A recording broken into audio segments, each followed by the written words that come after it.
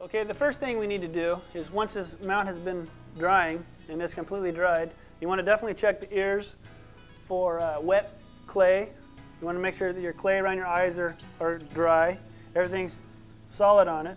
First thing you want to do is actually groom the mount out a little bit, clean any residue or hide paste that it may have came through anywhere, brush it out real good, and then what we'll do is we'll epoxy the eyes first, then we'll do the nostrils, and then we'll do the ears.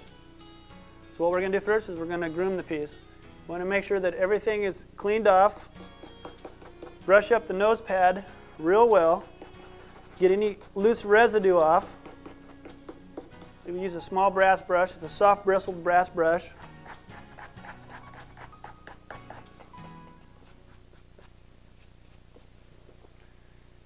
You want to make sure that you scrub the inside of the ears. Pull this hair back so you can get into the ear skin.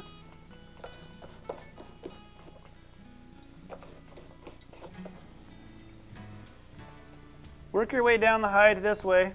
What I do on the major portion of the neck is use a soft bristled hairbrush. Groom this out real well. Okay, now that we've puttied both eyes, let's grab our reference material and check and see if we're close to what we need. The left eye of this deer, and there's my reference photo that I used for the shape. You can see the gap from the filler. If you can see the white around the edge of the eye, that is the epoxy that I applied to that. So now that we know that our eyes are good, let's go to our nose. And when we mounted this deer, we used this reference cast. And let's double check and make sure that when this deer did dry, that we didn't have much shrinkage in the nose.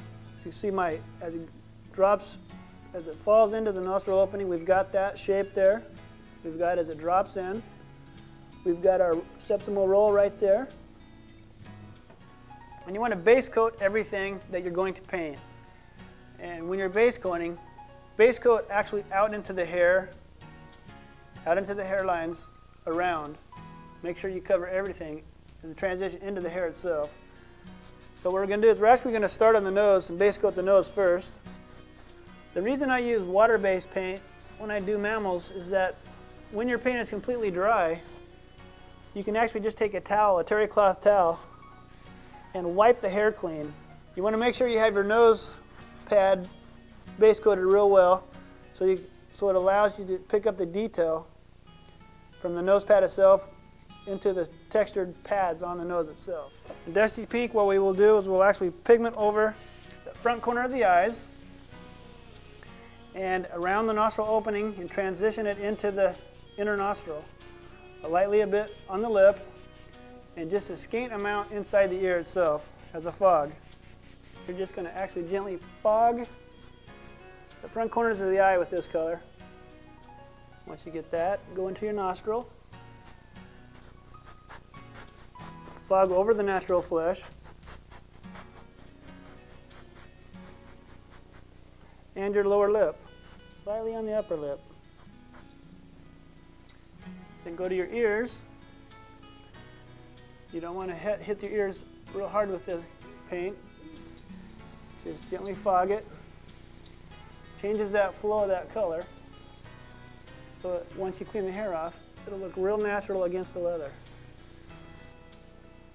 And on a dark brown, we're going to fog our nose pad, our lower lip, changing the color slightly. We're going to go around our eye opening, onto our eyelids itself, around the tear ducts.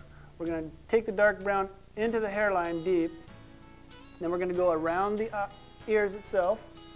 Then on the ridge of the ears, we're going to slightly tint those ridges of the ears and slightly fog the inner ear as it comes down to the apex right here. Starting out into the hairline, fog into the hair and around it.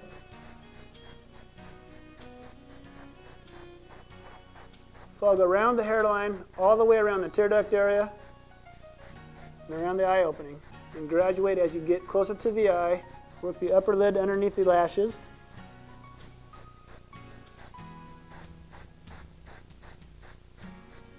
Gradually working your way into the glass. Now we're going to go to our nose. Starting with your nose, start in the pattern here where the dark hair is, and work your way down into the nose pad,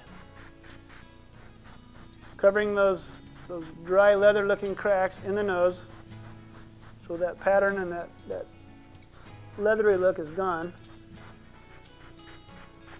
Work your way around the wings of the nose. Try not to shoot paint into the nostril quite yet. Work the hairline.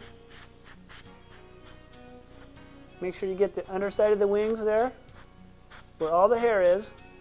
Underneath the hair, it's a dark pigment in the skin. Making sure you get that covered well. Now that both nostril openings are complete and our nose pad is done, we're going to work our way down our upper lip there. Remember the lighter color, the dusty pink of the natural flesh that we painted on there. The upper palate, or the upper lip there, has a slight change in color as it drops into the mouth. So we're going to actually try to leave a little bit of that pink showing through, just slightly. And also at that lower lip, just fog that brown over there. As you can see, the color doesn't turn to brown. It's just slightly covered, and that pigment from that pink comes through. Now that you got your nose, go to your ears, and what we're going to do is paint the perimeter of our ear dark brown. Then we're going to fog in our ridges. So you're actually going to paint the whole perimeter of the ear.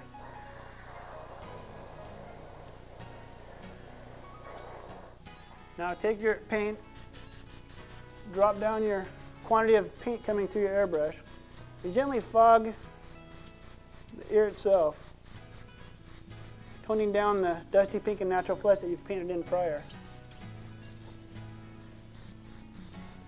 Okay, now that our paint is dry, take a clean white terry cloth towel and actually just rub the paint off the hair. It'll come right off the hair, but not off the leather. Fog the eye a little bit, get those eyelashes cleaned off. Try not to bend your eyelashes too much, it'll distort them.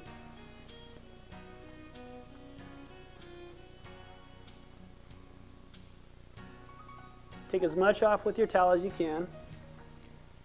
And what I've got is a paintbrush that I've clipped the bristles off so they're a little stiff. Work your way around the flesh area that you've painted and clean off the excess off those hairs. You can take your finger and grab those eyelashes and gently pull, and you'll remove any of the paint that's on there that you can't get off with your brush. Now to the muzzle area. Take your towel and go around the lip line, removing the paint from the hair. Just do it nice, soft and gentle. It comes off real easy. Just work it in a circular motion, and the paint will come right off the hair. Once you got the exterior done, take your paintbrush, work around the nose opening, down into the inner nostril, gently just removing the hair, the paint from the hair, around the top of the nose pad, making sure those hairs are clean, around the bottom lip, work your way over to the other side.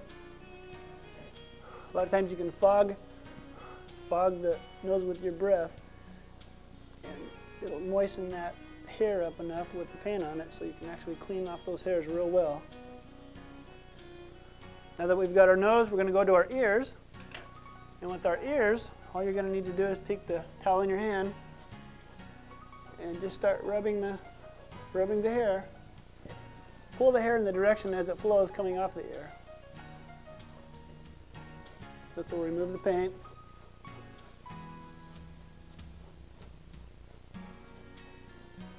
It's often nice to sit your hand behind the ear to support it.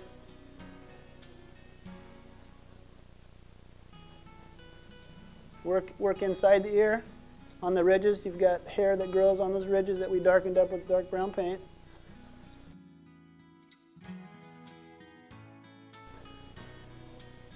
Make sure you remove all the paint from the hair.